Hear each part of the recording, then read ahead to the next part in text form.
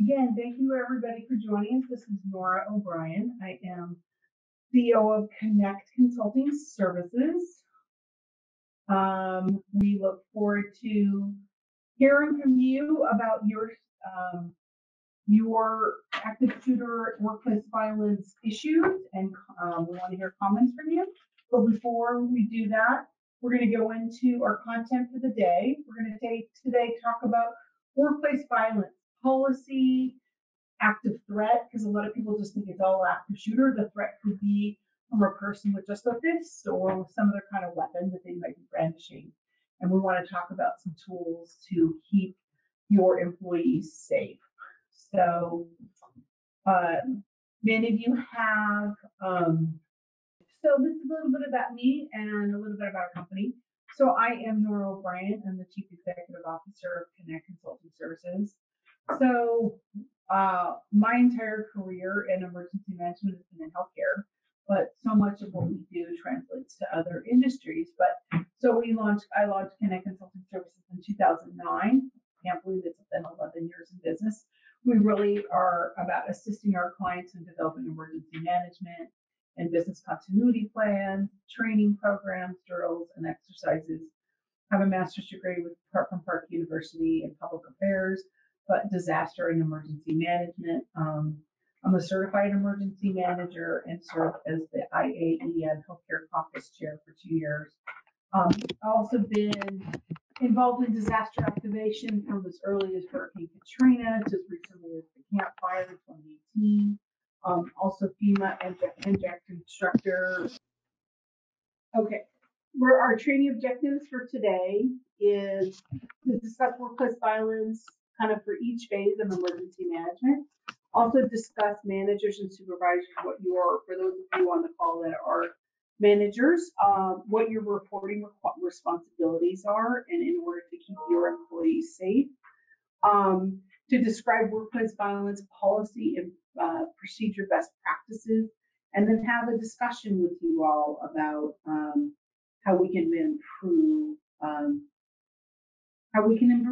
your emergency management and workplace violence policy.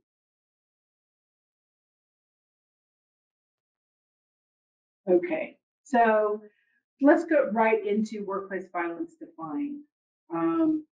So it's any physical assault, threatening behavior, verbal abuse, and conduct that's sufficiently severe, offensive, intimidating, to cause individuals to reasonably fear for their own safety.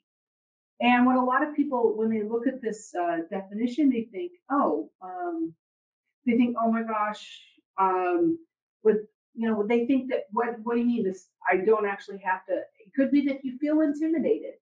It doesn't necessarily mean you actually have had someone that actually hurt you in the workplace. It could be if you feel the threat of a potential workplace violence event, that is considered workplace violence. Okay, so a couple of facts. So every year, more than 2 million American workers report being victimized by workplace violence, which costs employers more than $120 billion a year. And this is, recent estimates from the National Institute for Occupational Safety and Health. And according to the Bureau of Labor Statistics in 2016, workers in private industry experienced trauma from workplace violence.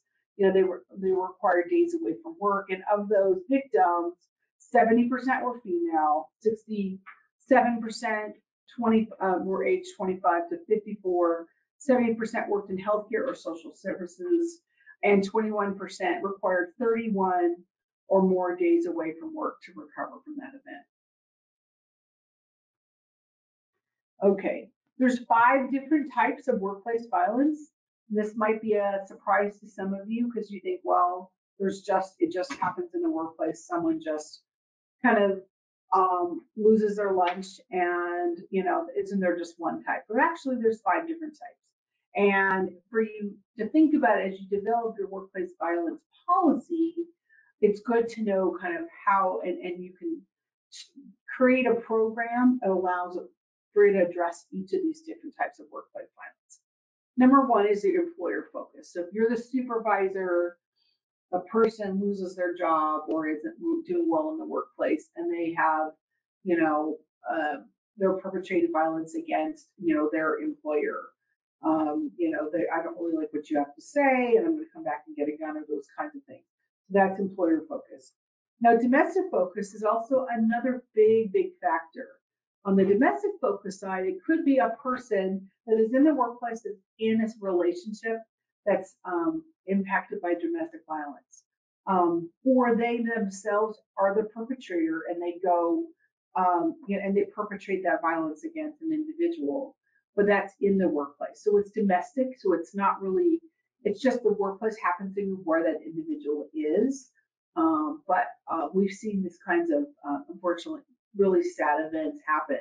But domestic focus is another way to think about it. And we'll talk about some of those risk factors and the kinds of things that you can look for individuals that might be experiencing these kinds of events. Property focus, acts against property that's company owned, like I really don't like Comcast and I'm going to go beat up that truck, or I'm going to beat up that person. It's property. I'm going to just, I really hate that they left me on the phone for 2 hours, last week, and I didn't get my help, and I see this Comcast, I'm going to lose, I'm going to lose my cool and take a tire iron into a truck. Commercial focus, where they take an issue where they take part in violence against. So this is maybe you work for a utility, and I'm going to go cut power lines or etc. And the other one that's really tough, and why there's a question mark there, is ideological focus. So we happen to know that we're in a diverse culture, diverse world. People have ideologies. Some are well accepted. Some are outside the mainstream. But ideological focus they have, and whatever that may be, and it could be religious, it could be terrorist attack, etc. But the ideological focused events, it happens to be where you are working in your workplace. So the question mark is, it just depends on that individual, but they might be driven to act and perpetrate an act of violence based on a specific ideology. And it could be something that's well defined, but it could be something that, like I said, not mainstream, or maybe may or may not be lucid. The individual may not be lucid. So those are the 5 different types of violence. Okay. 5 phases of emergency management. The important thing to know about emergency management is a lot of individuals like to think that we as emergency managers, we're just doing what we can when response happens, and we're responding based on our plans, and we're trying to recover. Well, there's a couple of other steps before a disaster may happen, whatever it may be. So on the mitigation side, it could be things that are structural or non-structural, things that you can do to prevent that event from happening. For example, mitigation activity, could be structural, like seismic retrofitting, or mitigation can be a new badging system for security. And so if the person doesn't have a badge, then they can't get into your building and perpetrate violence. On the prevention side is prevention measures that you can put in, design standards, environmental planning, it could be evacuation plans, but that preventing an event to happen. And on the preparedness side, we're looking at planning and training and drills and exercises and writing stuff down and refining your plans. And the preparedness, the whole point of the phases is, and why it's a circle, is that mitigation happens, you do that prevention, you do the preparedness, and then the whole point is your response is as efficient as possible, because you have done that pre-thinking about what steps you want your organization to take, who's in charge, what are my action steps? More importantly, how is my organization going to recover? So that prepares, and then the whole point is you're going to have some lessons learned, and you take those lessons learned and update your plan based on those findings and put it back into your mitigation, preparedness, and prevention programs. So that's the 5 phases. So We're going to talk a little bit about today how to frame your workplace violence policy and program kind of built on these best practices of emergency management. So how can you mitigate workplace violence? You're like, okay, well, a couple of things that are really can be helpful is a zero tolerance policy. Do you have within your organization a zero tolerance policy for kinds of activities that are going to keep that would make your employees less safe? For example, someone brings do you have a gun policy? Do you have a weapon policy? Those kinds of things. And if whatever you can do, and if those weapons are not at work, are not in the workplace, they're less likely to injure your employees. So that's one way to mitigate some workplace violence. As I said, another example would be badging. You do a new security badging that with all different levels of support, you mean that it limits the access of your employees to that perpetrator, whether it's, again, employer focused, domestic violence, etc. The other thing we want to talk about on the mitigation side is for you to develop an identification system for potential violence, and threats, and figure out some support for individuals that may happen. This behavioral threat assessment is something that you can do. There's some proactive tools that are really helpful so that you're not actually reacting to that event.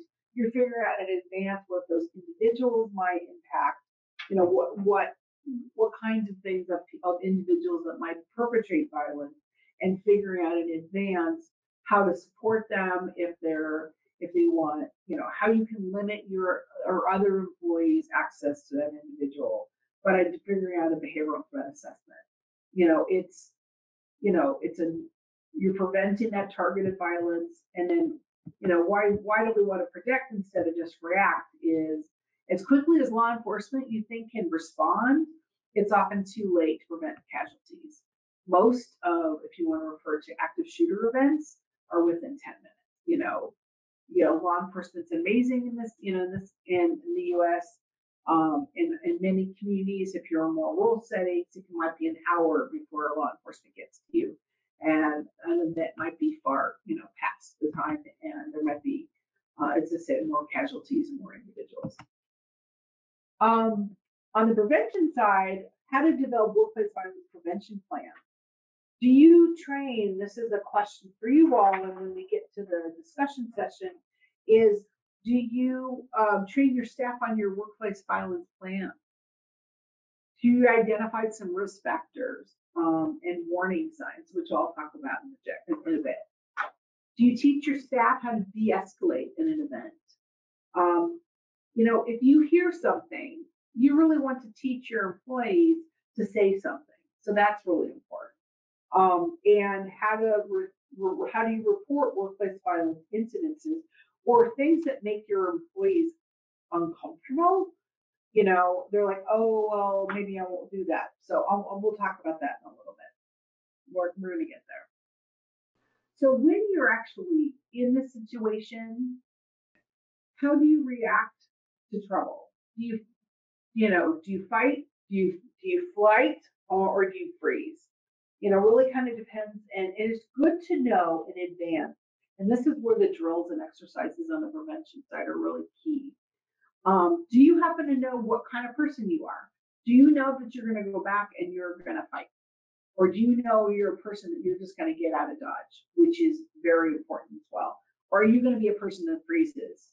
So knowing that in advance helps you, should you be in that kind of situation, knowing in advance what that is. So that's where those, like I said, the drills and exercises really comes in. So does your body know how to identify that impact that may happen?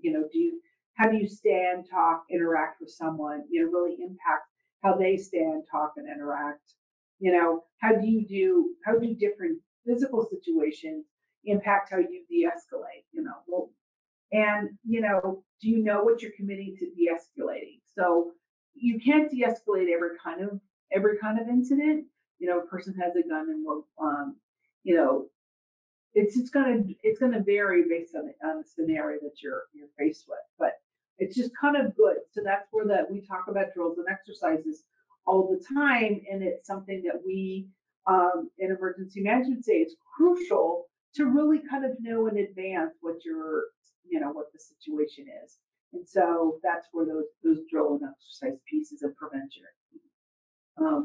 You know, and then how your body reacts, is how your body reacts is really is as important. And it's going to make different in the situation. The other individual or your colleagues might have a different reaction. So it's just good to know in advance. All right. So it's important to know too on the prevention side about the escalating behavior. Now, oftentimes when someone doesn't usually go from 0 to the peak here in looking at this graph, they don't go from 0 to 60, so to speak, or 0 to 100 overnight. There's usually some kind of trigger in agitation and acceleration, and then there's some peak situation. So, the question for you all is, in your plan, in your workplace violence plan, have you figured out, or do you train your staff on what that escalating behavior looks like? And I'll talk about that next when we're talking about the pathway. So there are some violence warning behaviors for you to think about. And this information, this slide actually came to us from another training that we did. We say in emergency management, we steal shamelessly, we share selflessly.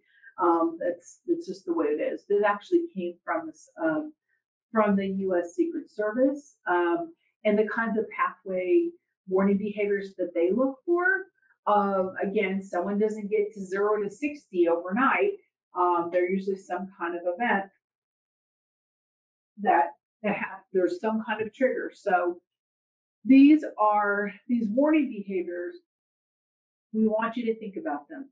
Do you know of these kind of warning behaviors? Have you witnessed these kinds of warning behaviors in your workplace, and it doesn't necessarily be where you personally work. It could be you are getting your tires, getting your tire service, and you see this kind of behavior. So again, going back to say see something, say something. So a pathway warning behavior. So with someone that is maybe wanting to perpetrate really intense violence, pathway warning behaviors that you might witness or know people that have witnessed this is the person that's figuring out, if they're going to go shoot up a school, which is horrific, and we all know this, this person or this kind of warning behavior is they are researching exit routes. They are purchasing ammo. They're figuring out the process. They're going to buy the, whatever it is, the tactical gear that's necessary. They're figuring out their pathway to that warning behavior, and which is horrific. But should you happen to see someone that is, planned on that pathway, seeing something, saying something is really important, so that you might actually be able to stop them. And that there has been lots of data out there in instances where if someone said something like, that's not passing my smell test, something's not, my gut's telling me this is not right. Fixation warning behavior. There are people that are fixated on, we're not going to get into a long discussion about mental health, but if someone has a fixation with like a serial killer or Jeffrey Dahmer or Manson or, the Columbine shooters or whoever that may, and they're fixated, or they're fixated on an individual that maybe it's somebody went to school with 20 years ago, and because of, we would just say, a mental illness that may or may not be treated, they're fixated and they're doing something that impacts that fixation. Again, saying something, seeing something is really key at this point. It could be The identification warning behaviors, and these are kind of oftentimes the fixation and the identification are somewhat similar, is that they identify. They are they're a loner, just like the Columbine, killers. Like but again, those individuals, they were high school students. They identify. I feel the same way. And they might be sharing with you individually. They might be sharing it on Twitter. They might be putting it on Facebook. They might be writing it in a journal. But that identification warning behavior, again, that is another one that's a scary one. The novel aggression warning behavior. This is like out of the blue, they either blow a gasket over something you or I. That's a bummer, right? Like, let's say I cut you off in traffic. Okay, maybe I could have driven better that day, but bummer. You and I were saying bummer. The novel aggressions, they might be losing their lunch over something that's essentially a small transgression, and they get, they have an outsized response to that event. A good example of this novel aggression warning behavior is the individual that a family was on the highway. This was in Arizona last summer. Family was on the highway. I think that they might have cut off another driver. The driver followed this family home and followed this family home and shot into their car and killed one of their children. That's like out of nowhere. You or I, again, that's part of that escalation. And we don't know what happened, preceded that kind of event, but that novel aggression comes out of nowhere. Energy bursts. So that energy burst warning behavior is like they might be, they've figured out their pathways on the very first bullet. But energy burst is they are buying that ammo. Before they were just figuring it out, right? Whereas their energy burst and they're in go mode and they're figuring and they're just putting together all that situation. So energy burst, again, if you're seeing something, saying something, whether you're an employee or whether it's the person that works at the 7-Eleven down the street from you, that is also something, an opportunity for you to say something. Leakage. We see leakage quite a bit. Again, people post their little manifestos, I'm saying in air quotes. They're, I'm going to go shoot up a school. I'm going to shoot up a school. I'm going to go, no one loves me. I'm going to shoot myself. I'm going to take down other people with me. Whatever the thing is. That leakage warning behavior, that's their way of, hey, I told the whole world, what's going on. And maybe they only told 2 people on their block. But that leakage warning behavior is, again, that's something that something's coming, that, warning might be happening. So that leakage warning behavior, again, is something. Good example, this happened about 2 years ago in Minnesota. A woman had children. She has Facebook friends with a number of folks outside of her area, and somehow someone on Facebook in another state saw a picture of her children and shared in a leakage messaging that she was going to go kill her children and also go shoot up a school. And the way he described his actions, or the actions he wanted to take, she actually called the jurisdiction where this individual was, and it was somebody that she didn't know personally, was a friend of a friend kind of thing. And they actually showed up to his house because of her gut sense of something's not right, something's not passing my smell test here.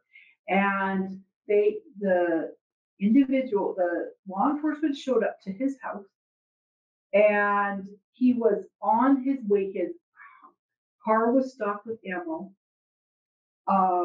and he was on his way to the school to perpetrate violence against the school. But they stopped it. So that leakage behavior is real important. The last resort. And this is where, if this happens one more time, again, they're going to blow their gasket. and then communicated, I'm going to go shoot up that school tomorrow at 2 o'clock, etc. These kinds of, you can see the pathway, that's sort of like the beginning often, and all the way up to the communicated threat. Somebody saw something. Good example, 2014 San Bernardino shooters. They lived in a small 2-bedroom apartment in San Bernardino. They had 9,000 rounds of ammo in their second bedroom in this tiny apartment. Someone had to see that, whether it's the Amazon driver who kept on donating, kept on bringing box and box and box after, or a neighbor that's seeing them walk, show up with 9,000 rounds of ammo. That's not something, you or I can't have 2 boxes of Sudafed before the FDA knows about it. Somehow, 9,000 rounds of ammo showed up. So again, not saying that could have stopped. I'm just saying, see something. These violent warning behavior. It's important to know what these warnings are. It's important to move forward. Okay. So the other thing about, it's not just all those kinds of warning signs that you're going to see. It's the physical warning signs of individuals. So these are kind of the action steps, but the early recognition of those warning signs is, if they're pacing, if they're restless, if they have those clenched fists, if they're loud, if they're excessively insistent. I'm like, no, my bill is not X amount, and instead of this, those kinds of things. Cursing, quick movements, threats. So if you and your employees are seeing this kind of behavior, what are you going to do about it? There are some things you can do, but it can lead obviously to those events that we're concerned about. The next slide is, oftentimes we see these kinds of things. In 81% of incidences that have happened, and this is I think from 2017 figures, this is also from the Secret Service presentation, 81% of incidences of previous event, at least one person had prior knowledge of the attack. And in 59% of the instances, more than one person had prior knowledge. So why don't we report it? Oftentimes, this is what we hear. I might be wrong. Maybe I'm wrong.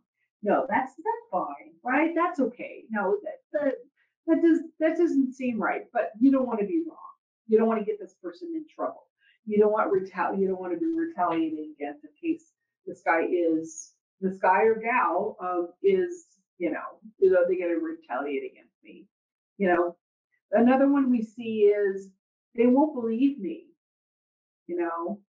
And I don't want to snitch. The next one is, I don't want to snitch on this person. This person has a hard time, or they're going through a really rough patch, or they, but how do you get behind this effect? And it's one of the best practices. How do you get around? It's called the bystander effect. Like, you see what's happening, you see that this person is intent on whatever their intentions may be of perpetrating violence. It's how you get behind this effect is anonymous reporting. So this is the best practice that we highly recommend, that you have a system that you can, within your workplace, say, or if you're, let's say you see someone that says something at the 7-Eleven down the street, is an opportunity to report what's going on. And so they don't have to worry about retaliation, or if they get enough of these reports, and you as those of you on the call that are supervisors or managers, you're required to keep your employees safe. So that's one best practice that we highly recommend. Okay, de-escalation. So we talked about sort of what are those triggers, or what are those kind of physical warning signs of potential workplace violence. So there are some de-escalation techniques It's just important that you know so much of what we communicate on a daily basis is nonverbal. Again, clenched fist, you can say, I'm fine, and you have a clenched fist. You know, you're saying the words, or I'm fine, and you don't have a clenched fist. So that nonverbal signs of violence is real important. It's just kind of knowing what to say and what not to say. And this is and you know, it's easier said than done. But essentially, you want to tell people things like calm down. Because clearly they're not calm. Tell them to calm down. It's very condescending. That doesn't work. Again, paying attention to your gut instinct.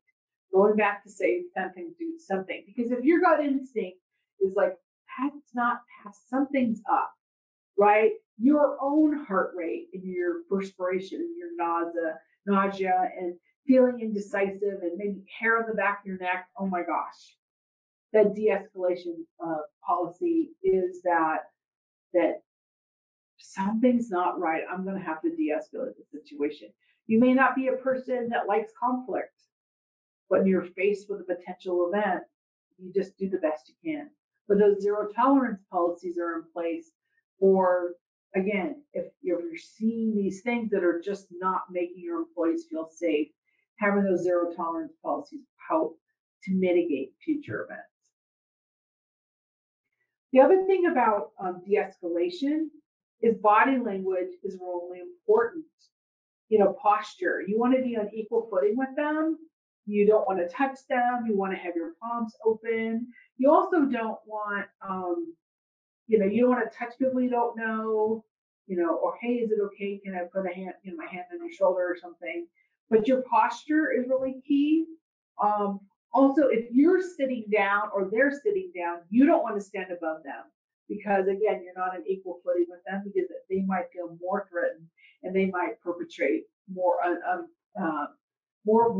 have a higher propensity to perpetrate if they're sitting down and you're standing over them and they're gonna want to go for the throat, so to speak. Neutral face, you know, think about when you dealt with a toddler before and they really can't be reasoned with. You know, they're crying fit for 45 minutes because they want to wear a red shirt. By the way, they're wearing a red shirt, but that doesn't matter. You obviously can't, you know, a neutral face, harder to engage with, not hostile, not, you know, not happy. You're talking low and slow. You don't want to scream at them, or again, don't say, you know, gentle and firm tones. And you, again, not saying calm down. Eye contact is important, helps to humanize, and, you know, sometimes that helps, sometimes not. Don't be afraid to pause or just do nothing and maybe take a deep breath. Maybe they'll take one with you, and sometimes that might de-escalate the situation. Allow for the situation. You don't want to block someone's exit. If you want, again, they might allow them to, they might be higher propensity to want to run, etc. If you try to hold them in some ways, and don't point or shake fingers. That's not going to help the situation. It never helped anybody, but people still do it. That's a whole other situation. And then the de-escalation. So there's a tipping point with de-escalation. It's not going to work if you're faced with, you know, someone with a weapon. It's just not. You know, that's where when you're faced with an active shooter event or, you know, person with a weapon, the muscle memory of skills of run, hide, fight really do kick in and they have to be activated. And as we mentioned about the drills and exercises are really key. That's important. Okay, so preparing for a workplace violence event. What a lot of people like to think is, well, I don't want to. I think I might scare my employees if we have a, you know, active shooter event or active shooter exercises, that kind of thing. But giving those skills to your staff, that muscle memory is crucial. That, you know, they may not need those skills in your workplace. They might be in future workplaces, or they might be in a 7-Eleven. I don't know why I keep on saying a 7-Eleven, but hey. But that planning and exercises are those core emergency management functions. Now we're going to talk a little bit about, for the managers and supervisors on the line, is under OSHA, Occupational Health and Safety Administration, an employer has the legal duty to provide a safe workplace for all employees, free from hazards that are likely to cause death or serious harm or injury. You know, and an incident of workplace violence is presumed to be work-related if it results in an event during the workplace, obviously. And employers can be found in violation of the general duty clause if they fail to reduce or eliminate those serious and recognized hazards. Like if you know someone that, again, they're making potential threats. They're making people uneasy.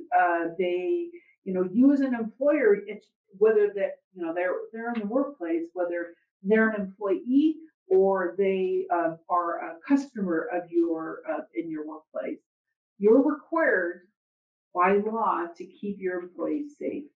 And as a duty of care, and this is on the national stage, and you should check with the state regulations around this, is that if you knew or you should have known, that there are potential violence, like there had been a threat against your school or against your healthcare organization, etc., you are considered liable. You as an employer or manager.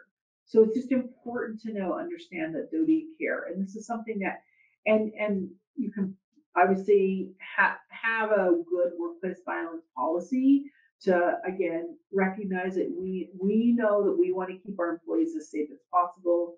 But that negligence, like if you, for example, knew that there was a threat that you didn't do anything about, again, it could be hiring, training, retaining employees that, you're not supervising them well, you're not, giving them accurate references, you're not failing to respond to targeted victims. You yourself can be, as a supervisor or manager, can be found liable. And then exposure, for discrimination, harassment claims, that's something that's required. Okay, so other things now, and going back to the work performance issues. So you as an employer, you're going to see these things. Like let's say this person, whether it's domestic, a potential domestic violence situation, a domestic event, or it could be, it could be related to just get employer focused or property focused. Whatever, there are general, again, just as there were risk factors in, you see how people may or may not escalate an event. If you're seeing these kinds of things, and if you're an employee, you also might be seeing these things. You might have a person that is not showing up to work on and like maybe they've always been really regular, but again, they're going through a hard time or whatever that may be. These are the kinds of things to look for: attendance problems, decreased productivity. If like your other employees have to do this other person's job because maybe they're in a domestic violence situation, or they may perpetrate violence because they're having difficulty focusing at work or whatever the need. But if they're all of a sudden they are not as productive as they have been in the past, those are some patterns to look for. Also, inconsistent patterns, like for example, they're showing up to work every single day for 1 week, and then the next week they show up for 1 or 2 days and don't bother to call in. Also, maybe they're there, but they're not concentrating very much, and they're on their phone constantly. They're, I'm not saying just Facebook, but they're having difficulty concentrating, or they're sitting at their desk, they're staring into space, or and they might have a huge amount of drag on your supervisor, and then I'm spending 20% of my time with one employee out of the 50 that I have because X situation. That might be some work performance issues to look for. And then a huge amount of personal calls and distractions, and again, those are some things to look for. And the question for you all is, do you have these kinds of policies in your organization? Okay, I'm going to talk about some workplace violence preparedness strategies. So, and these are some simple things that you can do that help your organization be safe. review your workplace violence plans and procedures annually. Things change. You have new badging systems than you did a year ago. Anytime you update some kind of system, or you have more locations or whatever that is, looking at those, kind of putting that as a best practice in your plans to look, hey, what does our workplace violence plans look like? Take incident report from staff and visitors seriously. That's really important. Again, going back to the anonymous reporting, do you have it available as a best practice? Hold a lunch and learn about workplace violence response plans, with your staff. It doesn't have to be, that I'm spending, 8 hours doing this. It's something that you can have a discussion, have everyone bring their lunch, and you talk about, hey, this is what our workplace policy is. And in talking about that, you may have an opportunity to update and go, oh, this is we now do this. This is our process for X. And make sure that opportunity to update that. Teaching de-escalation techniques for staff. Let's say you're a really high customer service kind of industry. You're dealing with the public all the time. That de-escalation, people might need de-escalation because they don't like their bill, or they don't like their teacher, or whatever the thing is. Understanding that how to safely de-escalate an event can happen. And conducting workplace violence, active shooter drills, tabletop or discussion-based exercises, full-scale exercises with law enforcement and other planning partners are some great strategies. And then update your plans based on your after-action report. The other thing that it's a nice preparedness strategy is, I wanted to put a slide in this, but I know that many folks have lanyards that they wear every day for work. A really simple thing is there are different types of lanyards that are referred to as a breakaway.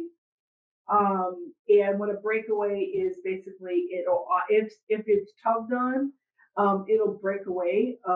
Oftentimes, if you're a person that wears a lanyard and you might be, and there's someone want to perpetrate violence, they can grab you by the lanyard. It might be it's a choking hazard. So having just a simple thing is having lanyards with a breakaway means that less likely that an individual is a choking hazard. Okay. When response happens. So regardless of how severe the event took place, there are key emergency management systems that you can meet to manage the event. How are you required to respond to a threat that is carried out? And the question is, do you know who's in charge? Are you going to shelter in place? Are you going to stay put because you're going to have to barricade because this individual, are you run, hide, fighting? Are you figuring that out? So figuring out that process on the response side. The other thing around emergency management on the next slide is, do you have a system for managing an incident? No, this is not just the good thing about incident command. It's the worldwide standard for managing instances, is that you have a system of who's in charge, what steps are going to take, who are those roles and responsibilities are those people trained on those roles and responsibility. Incident command is the worldwide standard, as I said, for managing whatever kind of incident, whether it's Deepwater Horizon or whether it's active shooter event in your workplace. But another best practice is having an incident command team. A couple of other things about on the response side is other best practices. Are your staff trained on life safety or first aid? Maybe are they, or even CPR? So that's important to know. Are you, again, evacuating or shelter in place?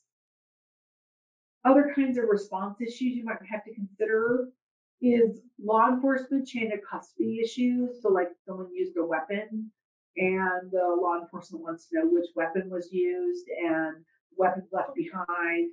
So figuring out who's in charge of that, making sure that that weapon is handled appropriately with the law enforcement. So figuring out one of your policies of who's going to be in charge of that. Do you already have security on hand?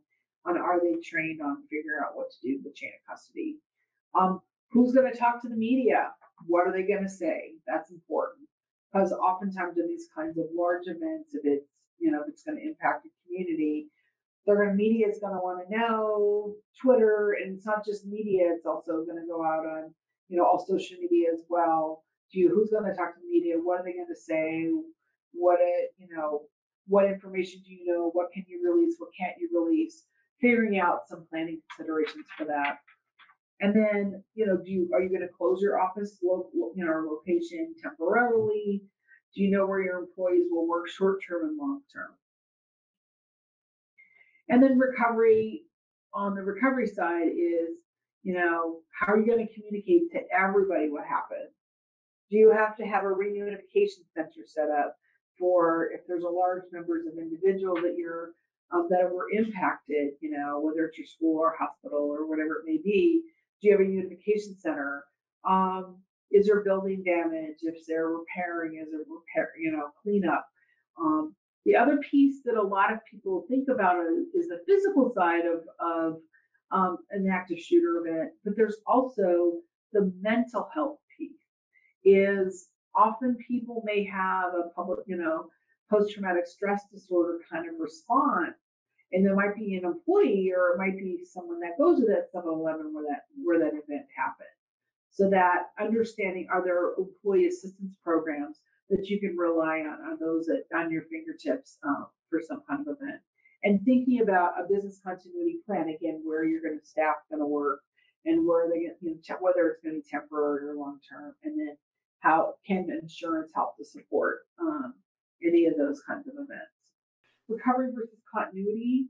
On the recovery is, how are you going to account from everybody, staff, visitors, vendors, damage, PTSD, stress debriefing, and if you can't reopen for 2 weeks, 2 months, a year, what are you going to do? Workers' comp and employee pay.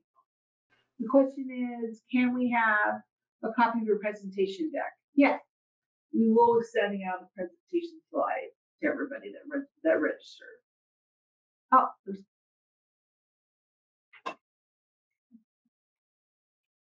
we will also be posting this video to YouTube.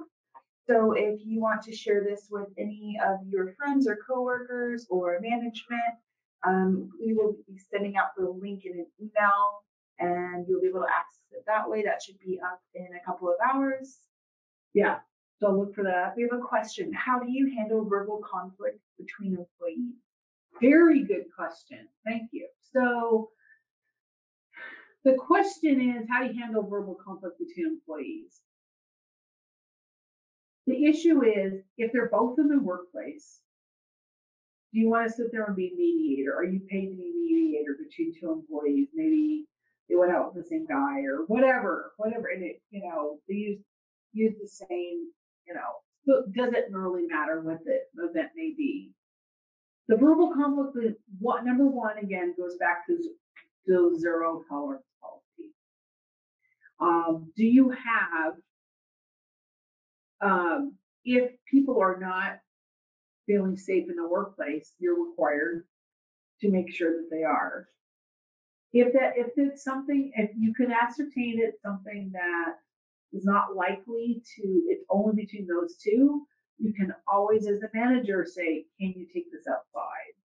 Can you take the situation outside? Let's figure out a policy, try to limit the involvement as few employees as possible. That sort of situation. We think that that's the best strategy. Then there's another question. Okay, that's a great question. Yeah. I think it's from the same one. Other employees heard there are witnesses, but management was not there. So that goes back to the reporting. So the manager wasn't there to say what would happen, the conflict between the employees.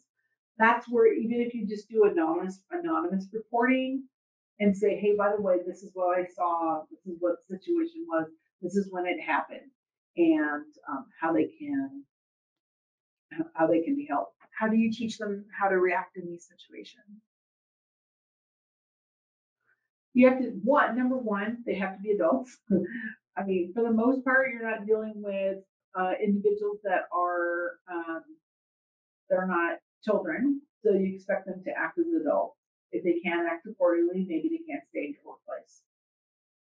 Okay, so while that's a lot of links, but we want to give you some workplace violence resources. These are which we thought were really helpful. OSHA safety training, CDC has a great one on NIOSH and violence prevention, workplace violence 911, essentially crisis prevention. So and escalation. There's a workplace violence toolkit that I think it's Association of Hospital Organizations. So those are some resources that may work for your organization. And a couple other things, just a little bit about us.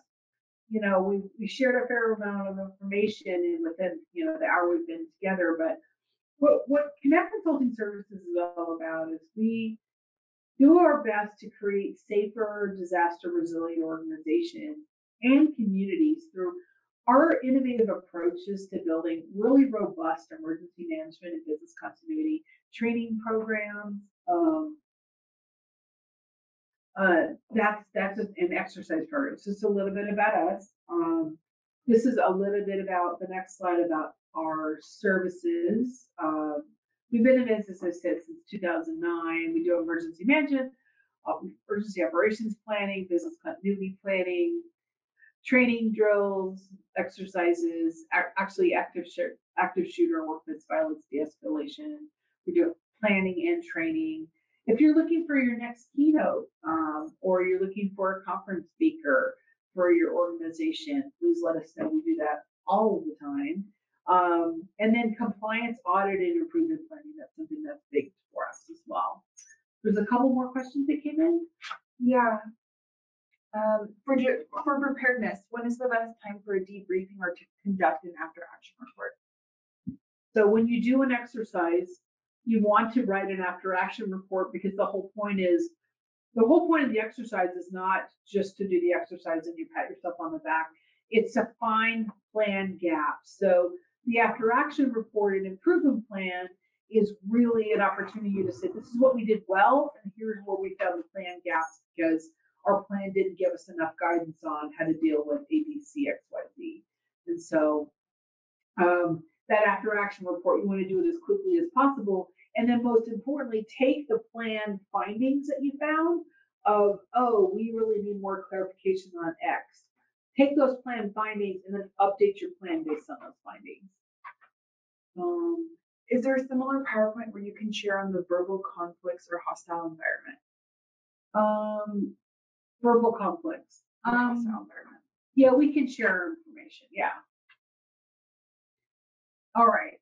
We also want to share a couple of other things that might be able to help you. So we actually, many of you are healthcare organizations that we work with all the time. We have a CMS Emergency Preparedness Compliance Toolkit, our 2020 version. We're right in the process of finalizing the final touches on the 2020 version. We're with the 2019 version. You purchase it today for $500. You get 2 hours of consulting. You'll get the 2020 version for free. That is, and highlighted, that is, it's a hot link and goes directly to our, you can just do a direct download, and thank you so much. But it has all of the changes to the Omnibus Reduction Act, Burden Reduction Act, streamline, more user-friendly law, and then also has a providence reference chart and all the changes about when you have to do your drills and exercises. So that's our compliance toolkit. And if you have any questions, be happy to help. We have one other resource we wanted to share with you is that we have a sample workplace violence policy that actually is in our toolkit.